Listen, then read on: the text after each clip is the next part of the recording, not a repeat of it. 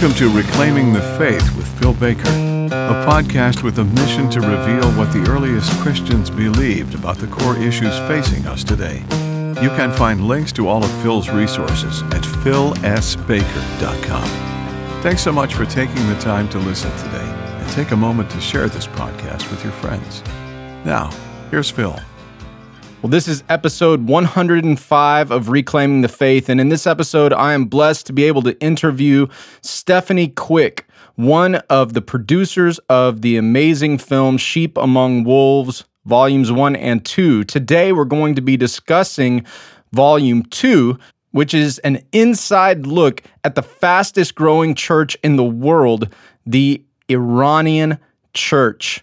And if you want more information as to what's going on with the church in Iran and how you can support the people there, please go check out sheepamongwolvesfilm.com, where you can watch the film and find links to so many amazing resources. If you're blessed by this episode, please consider leaving a positive rating and review on my iTunes channel, Reclaiming the Faith. Also, if you want to become a Patreon supporter, please check out my Patreon page, patreon.com/PhilSBaker, where you'll get extra content there for $5 or more a month. Also, I am blessed to be a part of Omega Frequency along with BDK and Kurt, who are putting out great content every week.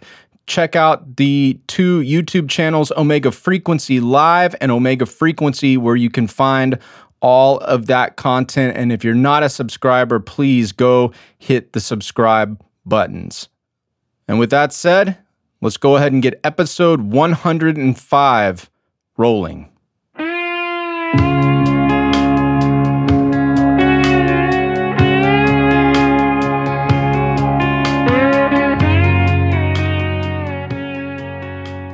All right, Stephanie Quick, thank you so much for taking time to be on Reclaiming the Faith today. My pleasure. Thank you for having me. Yeah, absolutely. Well, can you please tell us a little bit about yourself and what drew you to this topic of the Iranian church? Well, so as you said, my name is Stephanie. I am a writer and producer serving with Frontier Alliance International. I've been in the Middle East now for the better part of the last decade, in the Turkish world, the Kurdish world. Right now I'm in northern Israel. I'm in the Golan Heights, so I've seen sort of the breadth and depth of this area of this little neck of the Middle East. And we were introduced to the adage about Kevin Bacon. He's like 6 degrees removed from everybody in the world. Everybody in the Middle East knows everybody. So we got connected to folks who are at this stage. They might not use this kind of language because they're very humble, but are really being used by the Lord to spearhead the Iranian awakening. And so we are able to tell their story in a way that they're unable to tell their story. And so we can kind of go public and make a film and distort the voices, blur the faces, and be the face to advocate for them as a body of persecuted believers, but also just to tell their story. They don't need our help. We're just kind of like, how can we encourage people with your testimony, and how can we or really raise resources for you guys? How can we fund your leaders full-time, or help fund your leaders full-time? So we produced Sheep Among Wolves Volume 2. Sheep Among Wolves is one of our film series that is it's the Chronicles of the Persecuted Church. And so, we've got a few different.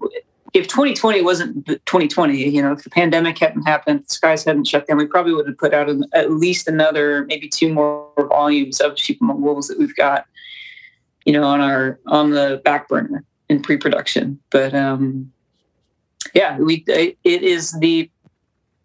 sort of the business way to say it. The more human way to say it is the privilege of my life to be put in a position where I can ever encounter the Iranian church. They're just an incredible body of people. And truly, the reason that we used this verse for the framework of the chapters in Sheep Among Wolves 2 is that they are overcoming by the blood of the Lamb, the word of their testimony, and not loving their lives even unto death. They're just incredible. So we've learned so much from them. We are learning much from them, and the Lord, we got to be in a position where the Lord used us to serve them, which is a tremendous honor. Mm. Well, that film made a tremendous impact on me watching it, and several of my friends as well who've seen it. The film opens with an upside-down shot of an Iranian city. Well, why did you choose to open the film that way, with this upside-down shot? There's that language in Acts that the growing body of believers, the apostles, were turning the world upside down. And really, the Lord is turning Iran on its head, and he's doing it through people, and also he is coming to people and encountering people, and then they're like, I heard a testimony of one guy who was the Lord came to him, I think in a dream, and dictated the entirety of John 1 to him. So he wrote down John 1. Wow. And then when some folks who did know the Lord already were led to him, he said, "Hey man, I've been like having these encounters with this man. He's just telling me to write these things down. Do you recognize this?" And he holds up what he'd been writing down, and it's John 1, Wow. So, as our Iranian brother says in the film, that the mosques in Iran are empty. Most Iranians, young Iranians, are they don't want Islam. They've seen the underbelly of Islam, and they don't want it. So they are turning to what many disenchanted, disillusioned, depressed young adults turn to, which is drugs and suicide and all kinds of things. And so I think that many in Iran are truly at the end of their rope, and that gets the eye of the Lord. That's throughout the scriptures. He's with the oppressed. He's with the downtrodden. When you're under the fist of the Ayatollah, you could really be in a prime position to encounter the Lord. So, well, you just mentioned the Ayatollah, and for those who don't know who or what, I guess, an Ayatollah is, right? Like, can you explain that for them? And then in the film, you stated that the Ayatollahs are the best evangelists for Jesus in Iran. So, like, why is that? Yeah, I should have double-checked my dates before we hit record, but late 70s, there's the Iranian Revolution, which sounds, as an American, I use the word revolution, it sounds like, hey, this is a good thing, but it was in a lot of ways, it was not a good thing. But the Lord can, Genesis 50:20, take what the enemy meant for harm and turn it into good out of anything. He can, Romans 8:28, anything. Yeah. And he's doing that with the Iranian Revolution. But, if you see photos of Iran, even Afghanistan, like back in the 50s, 60s, 70s, before the dreams of the caliphate were recovered. Remember the Ottoman Empire was the original Islamic caliphate, and it imploded and was carved up in the aftermath of World War I. So you have the entire Islamic world imagine the Catholic world not having a Vatican and not having a Pope. They would just be like, we had this North Star once, we had this compass once, and now we don't. And they probably really want to reinstate it.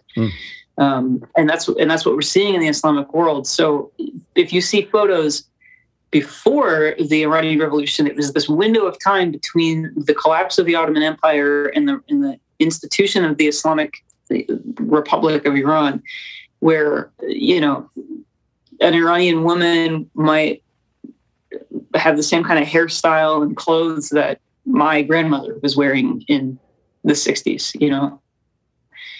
And so the Ayatollah came in, and I'm going to say on the front end, I'm not trying to like bluff my way through this. I am just not geopolitical. I'm not the historian at FAI. We have other people who do that kind of thing, but sure. But the Ayatollah is a leader in the Islamic Republic of Iran.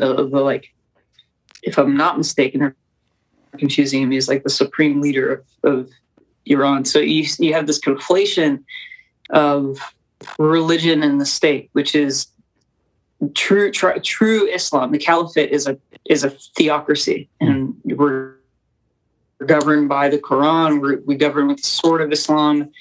The jihad is a military endeavor in purest form, and so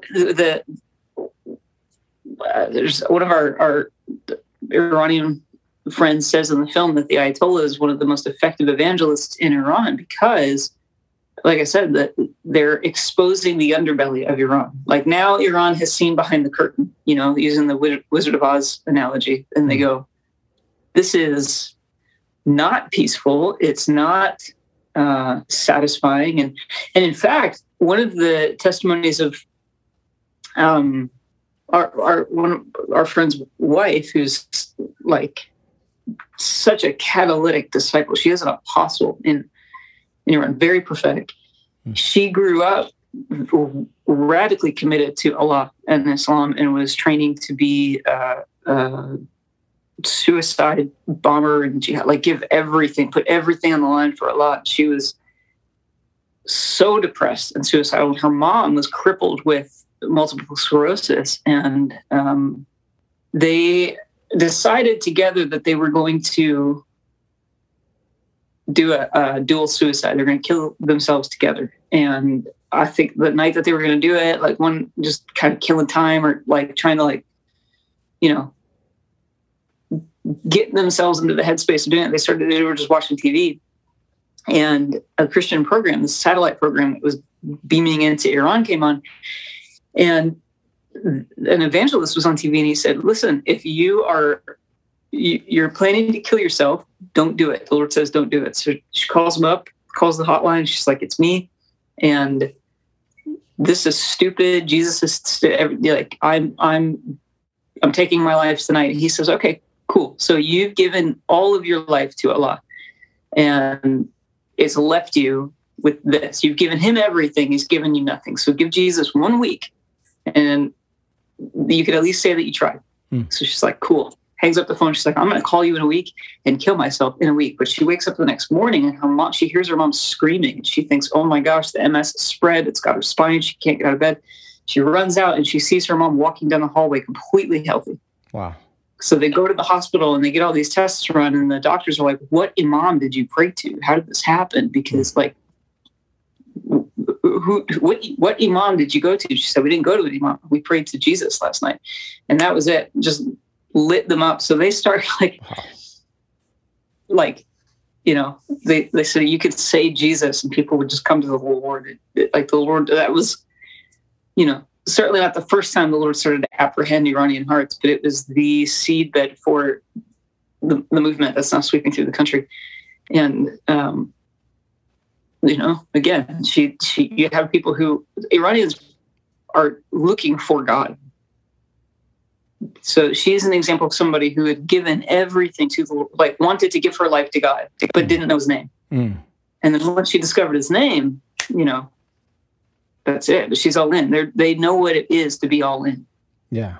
Even now, as you're talking, I'm thinking of different ways that the Iranian church contrasts to the American church. Can you please discuss the methods of discipleship and church planning used by the Iranian Christians and how that contrasts to the West or the American church? Yeah, it needs to be highly reproducible, highly obedient to Jesus, and have the ability to stand on its own. Because many have had experiences where they plant a church, they draw a bunch of people in, and everything's cool and gravy until persecution comes. And once the heat and the pressure is applied, your converts collapse, they implode. They don't have the fortitude within themselves to stand on their own. And it was cool while it was cool, and then as soon as it stopped being cool, they're not in this thing. And you're playing for keeps in Iran, it will cost you your life. So they started asking the Lord, what do we do if we get imprisoned, if we get thrown in jail? Then the people, in our flock need to be able to stand on their own. So if you think about, I think the healthiest way to think about leadership in the body is not so much that pastors are shepherds or leaders are shepherds, but that we are sheepdogs. corralling. We are helping move the flock to the shepherd and protect the flock from wolves and threats and such. So they developed a method that engages people in the Word every week from the very beginning. This person is getting in the Word, and you're doing it alongside them, but you ask these 4 questions. You read, say, Genesis 1, and then at the end of it, you say, what did this passage teach you about God? And they'll say, well, this struck me. Like we had a guy in Kurdistan who read it and went, men and women were made equal in the image of God. Or no, that God made everything. First question, what does this teach you about God? God made everything. Second question, what is in light of that, what does it teach you about man? And he said, gosh, men and women are made equal in the image of God. Cool. So what are you going to do this week to obey what you just learned about God and man? And he goes, I'm going to make my own bed. I'm not going to make my sister clean up after me, because in Kurdistan, the girls clean everything. The boys don't do anything in the house. And he goes, but if we're equal before God, then there's no reason that she needs to be my maid. Now, then the 4th question is, who will you share this with? Likely his sisters and mothers would be like, what are you doing? And he could share with them. So if he comes back on week 2 and you say, hey, how'd that go? Did you clean up after yourself? And he goes, yes, cool. So he's in it. He's like walking in fidelity to what as God reveals things to him, because you're responsible for what, to whom much is given, much has been required. So there's a law of stewardship, a principle of stewardship. If you're stewarding the revelation that the Lord gives you, then we keep rolling. But if you come back and go, no, I wasn't really in the mood, I didn't obey it, I didn't share it with anybody. Now this person's, they're not in. If they don't want to, if they're not in on like the small cost, they're not in on the big cost. So then, I don't need to, I'll get coffee with somebody else. I'll read these stories with somebody else. And what that does is if somebody's like, say you're doing it with them for a month or a week, whatever, even if you just have one session with them, they're going to remember, those are 4 easy questions. What did you learn about God? What did you learn about yourself? How are you going to obey what you just learned, and who are you going to share it with? Meaning, if I'm doing this with my neighbor and then I get thrown in prison, they can stand on their own 2 feet. They don't need me to go through the Word. I'm not telling them that they have to go to seminary before they can start to share this with other people. Yeah. So they're immediately, before people even come to the Lord, they're sharing it with other people, which is what we see in the New Testament. When the Lord gathered the apostles, the disciples to himself, and he sent them out, the 12, the 70, 2 by 2, these guys were like, Judas was a disciple. He was called a disciple. He was being discipled and he was discipling, Mm-hmm. And that really shifted my everything. Like, what does it mean to find Levi and go have dinner at Levi's house and hang out with his buddies, such that the religious folks around you go, hey, are you like an alcoholic now because you're hanging out with all the folks who drink too much? And Jesus can be like, I didn't come here for, like, the doctor doesn't come for people who are healthy. And if you don't understand why I came here, you're not going to understand why I'm sitting at the table with people who, are in need of a physician, and all of the symptoms of being in need of a physician. Of course, they also were in need of a physician, but it shifted something. It was really helpful for me to realize discipleship doesn't begin once you emerge from the waters of baptism. Discipleship is the journey that leads you to the waters of baptism. And some people, like Judas, don't go there. They don't want to. But you're recklessly scattering seed, like the parable of the sower. He's not worried about, well, that looks like stony ground, I'm not going to throw it there. Or that looks like maybe there's not enough depth, or, he's not checking the ground. He's not responsible for the soil. He's responsible for scattering the seed, and he's just throwing it everywhere. And that's what we should be doing. Yeah, I think the line in the documentary is, we don't convert to disciple, we disciple to convert. Because, yeah, absolutely. As you're explaining, those passages in the gospel, like with Levi or with Zacchaeus, that's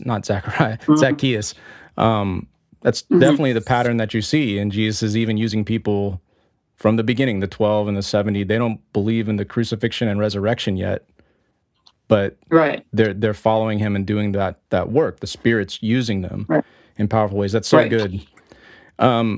earlier you mentioned like the main apostle in this movement is the woman who was going to kill herself, and then her mom got healed, right? In the movie, it also, or the documentary, also says that like so many of the leaders in the Iranian church are women. Why do you think that is?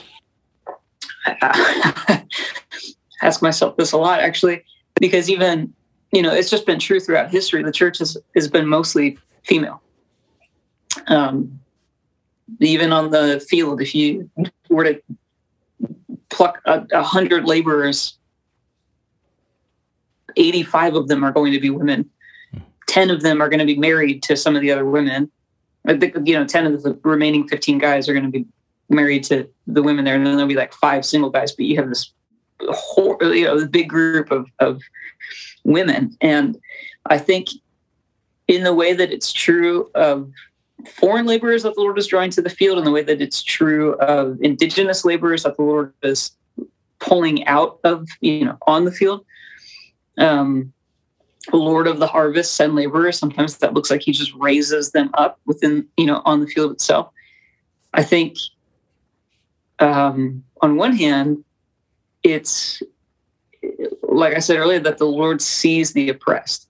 And, I think it's Peter uses the language that women are the weaker party between men and women. And I think it's because God and the apostle could acknowledge women are at a sociological, cultural, even just in terms of sheer human strength, at a disadvantage. And he's saying, look, you need to advocate for the weaker party. That's Christ-like, and the Lord does that. He's advocating for women, and the wisdom of God is foolishness to the world. And what we would strategize is shamed by the cross, by the wisdom of God in executing himself on the cross. In that, the Islamic world is steeped in 7th century patriarchy and misogyny.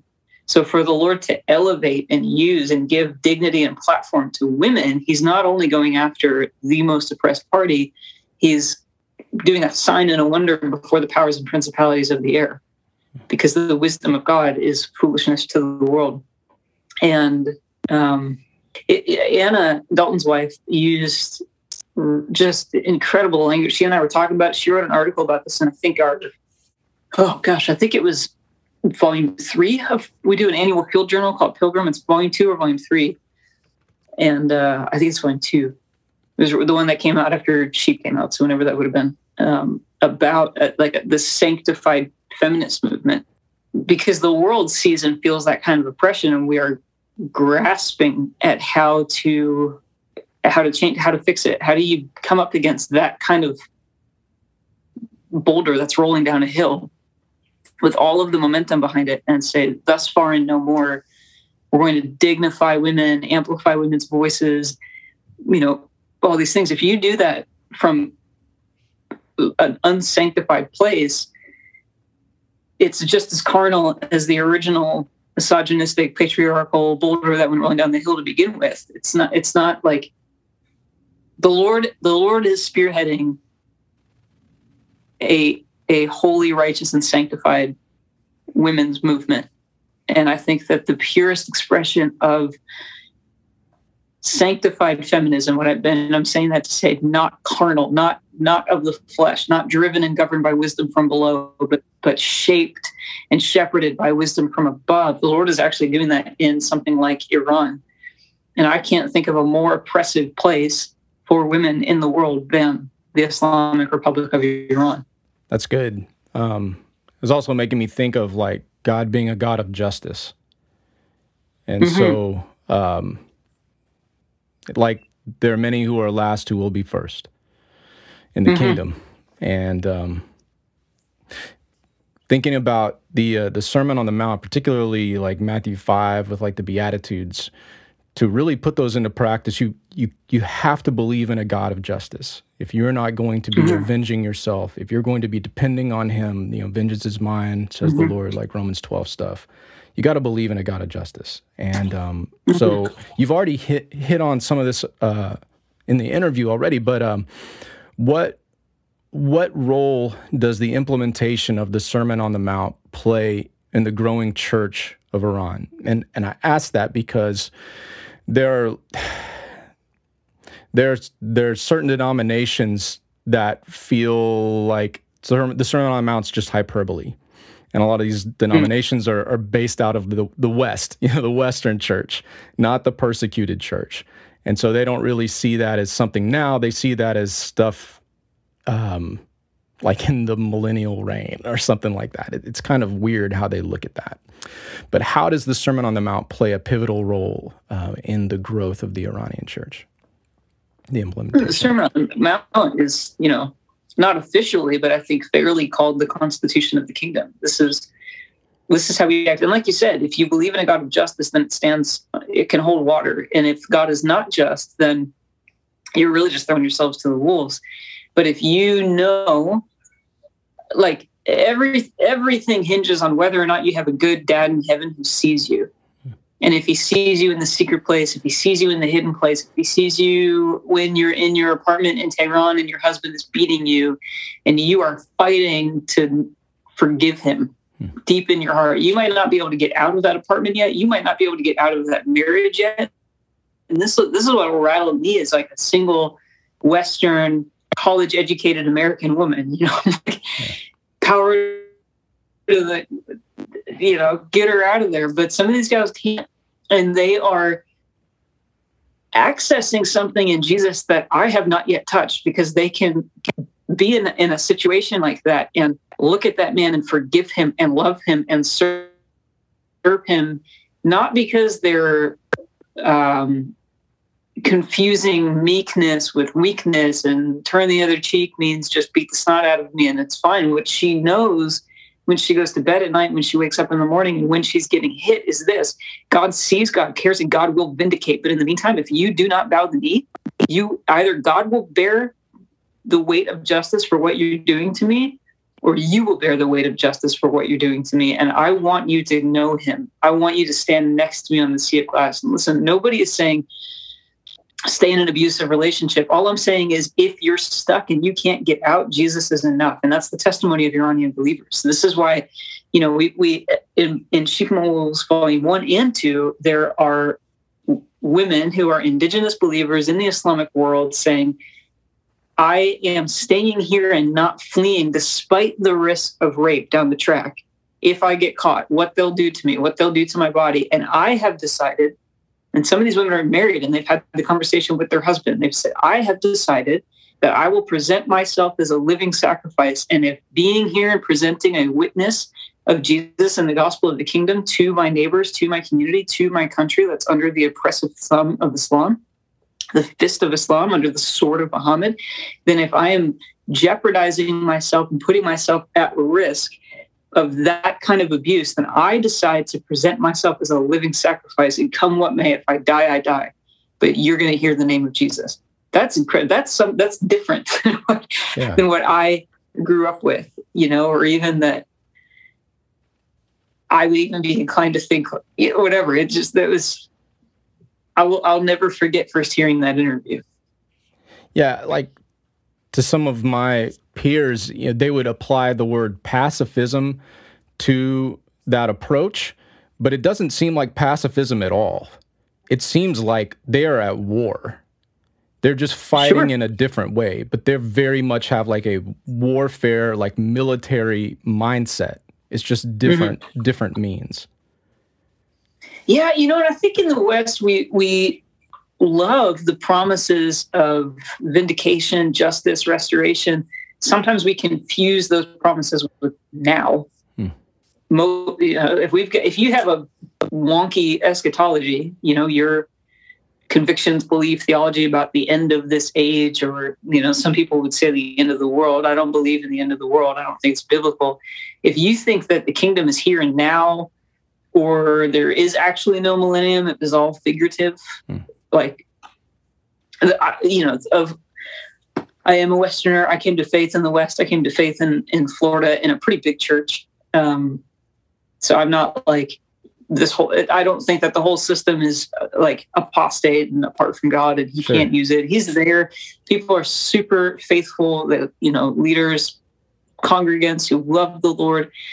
I think that we have got to reckon with the scriptures as they relate to the end of this age, and therefore justice, vindication, because it informs how you walk through suffering now. And if you think that we're not supposed to suffer anymore, you're just not going to know how to respond to even something like 2020. You don't know what to do with that kind of global pressure.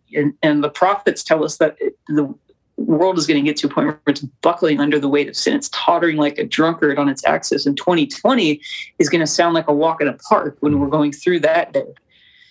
So I'm thinking of George Mueller. Are you familiar with George Mueller? Mm-hmm. He was a contemporary of Charles Spurgeon, A.T. Pearson, Hudson Taylor, Adolph Saphir.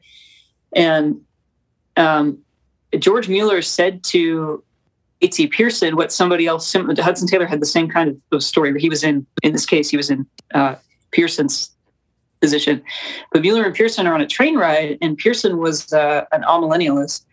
And Mueller was like, he just leans into him and he goes, "My dear brother, everything you've just said, all of the reasons why you think that we're like already in the millennium or it's this figurative thing or whatever," he said, "I love you. None of that is in the Bible." Mm.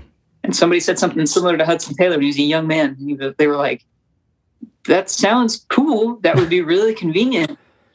It's not in the Bible." Yeah. And it wasn't that these guys went, "Oh gosh, my friend told me that I was wrong and I just like switched my card out, and now I'm like a card carrying premillennialist." That wasn't it. They went, "Huh, this guy knows me, loves me, cares about me, and I know that he loves the Lord. So I wonder what it is." They had the humility to go, "Listen, if in fact this position is true, then I can go, like, truth can survive scrutiny, so I can go shake it and it'll hold up. Yeah. But if I go to, the Lord is the rock, right? So if we blow on it from any direction, it doesn't move." And so Pearson, Taylor, they hear this from their friend and they go check out the word, they rattle it, and it does that bridge that they were putting all of their eschatological hopes on. And even at that point, this is informing how they preach the gospel. It's informing how they make disciples. It's informing how they walk through their own suffering in their own lives. That bridge buckles. It doesn't bear the weight. And they go, "Well, they were right. It's not in the Bible." But they had the humility to see that. And that's why we saw, Mueller, Pearson, who were so involved in the student volunteer movement, Hudson Taylor, the China Inland Mission, student volunteer movement, Spurgeon. Pearson outlived all of these guys. And he was there as the student volunteer movement started to shift from a blessed hope, Jesus, Son of Man, appearing in the sky, coming in the clouds of power and glory. That's our blessed hope. Titus 2:13, I think.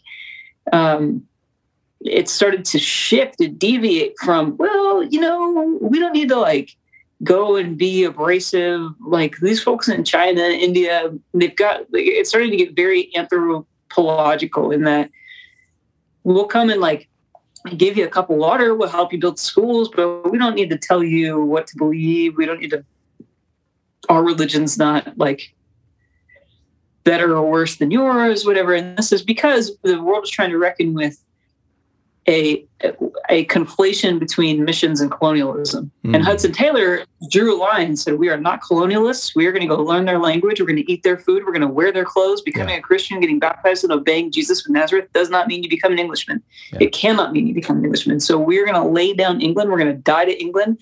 When we depart her shores, we are coming here we are becoming Chinese men and women." I don't mean this on a cultural appropriation way, but they're we're all things to all people. Right. They are going to stand on the sea of glass and speak to the Lord in their Chinese dialect. And we love that. We honor that. And we are going to learn that tongue now and preach the gospel to them in their tongue now. They were not colonialists, but the student volunteer movement is this era of, this wave of young adults hitting the field, leaving Ivy League schools, packing their stuff in coffins and going to the field in the 1800s. And then it splintered at the threshold of coming into the 20th century because it started to get drunk on what is really common theology in the West today, that we are standing on the promises of the kingdom now, and Jesus just wants to give everybody a hug, and there's no wrath to come that we have to worry about. And you can bow the knee or not. It kind of doesn't matter. But do you want some water? We'll give you some water. We'll put it on Instagram, #blessed. Wow. And the Lord, he's going to take this lukewarm body of American believers and rattle us enough that we are either going to go cold or go hot. That's the T, the juncture that every believer in America is coming up to now. Because the Lord is saying, look, we don't have time to goof off anymore. I am coming on the clouds in power and glory, and when the Son of Man comes, Luke 18, will he find faith on the earth? Right. Man, that's really good stuff. That's really good stuff. Thinking back a few minutes, you were talking about the necessity of meeting people where they are, like Hudson Taylor, learning the Chinese language and dressing like them and all of that stuff. I've heard stories of how one of the main ways that God reaches Muslims is through like dreams and visions, because that's something they're already very receptive to. Is that correct? Yeah, I don't know the why behind it, but certainly there's a lot of dreams and visions. Yeah. Yeah. So it's quite common. So, like, in addition to that, like, what role do you think, or how do miracles play a role in the growing Iranian church? And you've already hit on some of that, but I wonder if you can maybe share a couple more stories. Yeah, if and again, if anybody wants to watch this film, it's free online. It's on YouTube. You can search Sheep Among Wolves 2. And again, as you know, they teach them by immediate experience how to get in the Word and hear from the Lord and implement what you hear from the Lord to obey the Lord. Because if you can be faithful in the small, you can be faithful in the big. Yeah. And if you learn to hear the Holy Spirit, and like, because these guys are really, when they get up in the morning, they're praying, Lord, where do I go today? And if he says, go to that coffee shop, but do not go to that coffee shop. If you don't listen to him and you go to the wrong coffee shop, you get arrested. You could get arrested. You know what I mean? And maybe one day the Lord will lead them into that kind of thing. Because there were times in Paul's life where the Lord spoke to him and said, don't go down that road. They're going to arrest you. And then later he said, Paul, your time has come, So I'm not saying that he like always ninja senseis you out of harm, but as people begin to get in the Word and read stories about God and learn how to hear God and obey God, ultimately they're the disciple maker who's discipling them is literally praying and fasting that God would break into this person's life with a power encounter, because that's what holds you and keeps you. If you meet him, I remember hearing this story like in 2008. I was in an internship, and the internship director had a meeting with the pastor of a really like one of the largest churches in Cairo, and he was saying this Egyptian pastor was saying to my program director, you have all these young Egyptians come. He said, I have all these young Egyptians coming into my office saying, I'm Muslim background, born and raised Muslim. And I'm a Christian. I met Jesus, and he's like, okay, but do you understand that if you get baptized, what this means? You change your like governmental ID, your paperwork, you change from Muslim to Christian. This has massive repercussions on your life. It's not a casual thing. You can't change your mind tomorrow morning or next week and go back, flip around. Do you know what you're doing? And he said, I asked them all this question because I have to. I don't want them coming in here and like haphazard, like not knowing the cost. I want to know that they have counted the cost. And he said the most common response I get is this like kid sitting across his desk looking at him going, have you seen him? And he's like, what? And they go, have you seen Jesus? And he goes, no, I haven't. And they said, yeah. And again, he set this conversation low. He hears this a lot. They go, yeah, I suspected that you've never seen him, because if you had, you would not be asking me this question. And there are so many testimonies included in Sheep Among Wolves 2 that, I don't want to ruin them. Just incredible. These folks are like, the thing about it that's really incredible is that they it's not just that they like, meet the man in white and go, wow, there's something about him that's different. He's got these eyes of fire. It's that he knows them. And he comes to them in a way that only they would know this matters, or I needed to hear this from you, or I needed, whatever. There's a testimony of a gal who was trying to take her own life and, ties the noose, gets her neck in it, jumps, or she thinks that she jumps because now she's having a dream where she's standing on Jesus' shoulders and he's reciting Psalm 91 to her. She doesn't know Psalm 91. And she feels, for the first time in her life, she feels safe. Not only safe, but safe with a male presence, which is, you know, with her background, with her story, she wouldn't have. But she's standing on this man's shoulders. He's speaking Psalm 91 to her. She feels so safe. And he says to her, I'm always with you. I'll never let you go. And she wakes up laying in her bed and she goes, oh my goodness, what a powerful dream. I must have just kind of hallucinated the whole thing. And she stands up, she looks in the mirror, and she's got a black mark around her neck. You know what I mean? That kind of thing. Yeah. What? That's signs and wonder. Like, that's, we don't have language for what that is, but the Lord is so personal and so thoughtful. And that girl, you could come to her with guns, whatever. Like, come to her with the news. We're going to kill you. She, fine. I don't care. You know who I'm going to be with? The one whose shoulders I sat on. I don't care what you do to me. Yeah. So I was showing my 12-year-old this documentary last night, my daughter, and my wife and I we were watching it all together. I'd already seen it, but just wanted to show them. And my daughter was, after that particular scene, she's like, Dad, why are they not scared? I'm like, I don't think they're not scared. I think there's courage going on, doing the right thing, even if you are scared. But like, you being the producer of the film, if you were sitting in that room with my daughter and she said that to you, how would you have responded? Perfect love casts out fear, and they've encountered him. They didn't. You know what I mean? Like, they're living a different experience in God than I have had. I've not had encounters like that. But I think, yeah, they have such a, their eyes are truly on eternity. Like, it's like they can look in front of them and see the secret police, or they can see the IRGC, or they can see the Ayatollah, but then right behind them on the horizon, they see eternity.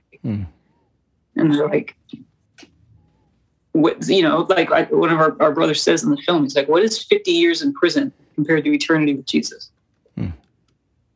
And I hear that and I'm like, bro, it's 50 years. That's a long time. Yeah. But I don't know, man. Perfect love casts out all fear. That's awesome. Well, just thank you again, Stephanie, for taking the time to do this. My pleasure. Just wanted to ask you, last question, can you remind folks where they can go to watch it and maybe how they can support the mission, and any kind of final words of encouragement or exhortation for those listening? Yeah, thank you. You can go to sheepamongwolvesfilm.com, and I want to say that go to sheepamongwolvesfilm.com. That's our landing page, and then you can find ways to get trained by these guys and hear from them how to make disciples who make disciples. And we're just that site's kind of the traffic police. So then you can go there and also, you know, if you want to support these guys and help release them full-time, fund them full-time, you know, the leaders of the movement in Iran, then you can do that there as well. Anything else? We do have two things that FAI offers for free. We have an app that has all of our, it's the central location for all of our content.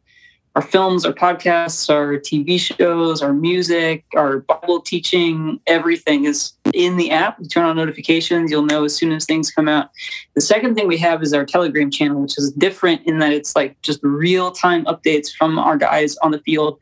They go to a clinic in Kurdistan, you'll get photos, video. You'll hear from FAI personnel by the FAI family in a way that you can't on social media. We can't on social media, and is like too run and gun for the app. The app is, we produced this thing and now it's in the app. You know, the Telegram channel was like, "What's up, guys? We're at a clinic today." So all of that is free. So praise God. Wow, that's great. Thank you again. Yeah, anytime. Thanks so much.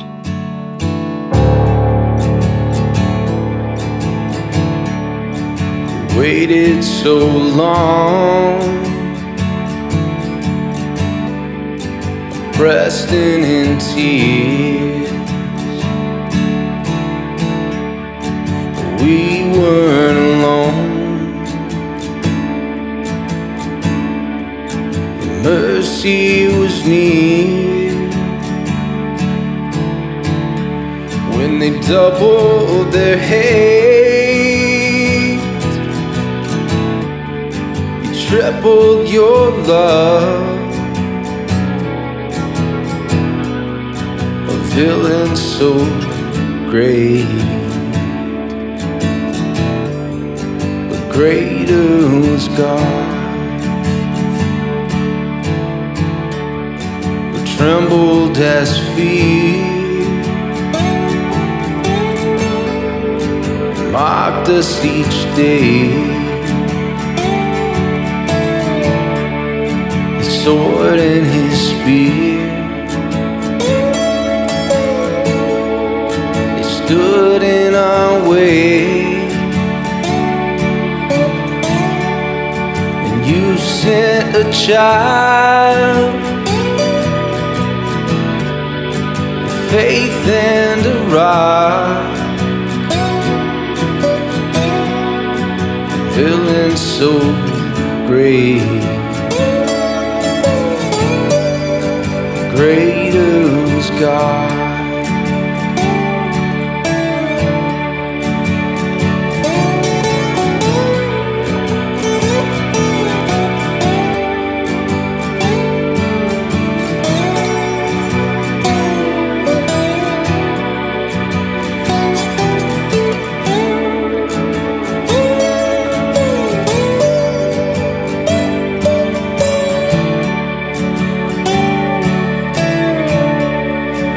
Mother and dad followed their lead. They listened to death and ate from that tree. Then you sent your son, our curse met his cross, villain so great, but greater was God.